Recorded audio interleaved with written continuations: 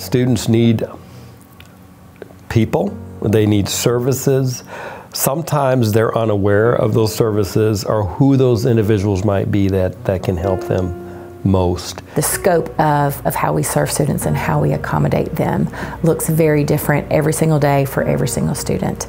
The Christian approach to education is holistic, engaging heart, soul, mind, and strength. Harding is committed to providing the resources to support that type of development academically, spiritually, emotionally.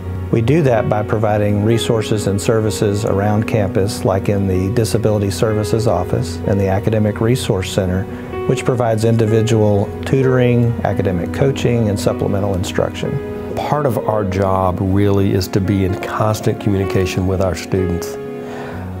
But not just through email, not just through promotion. I think we have an opportunity to kind of be where they are. When we say, meet a student where he or she is, that means spending time with them and just asking questions.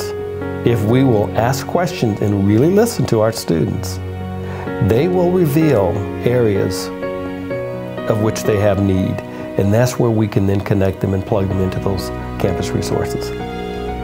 Sometimes what we're doing is not even necessarily academic. It's just,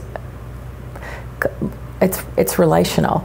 I mean, it's not transactional, it is relational. And so we're here as a support for students, and we're here to provide equitable access for students. And if they need help, we're here, and there's a whole host of others who are also committed to being here to be a big help to them too.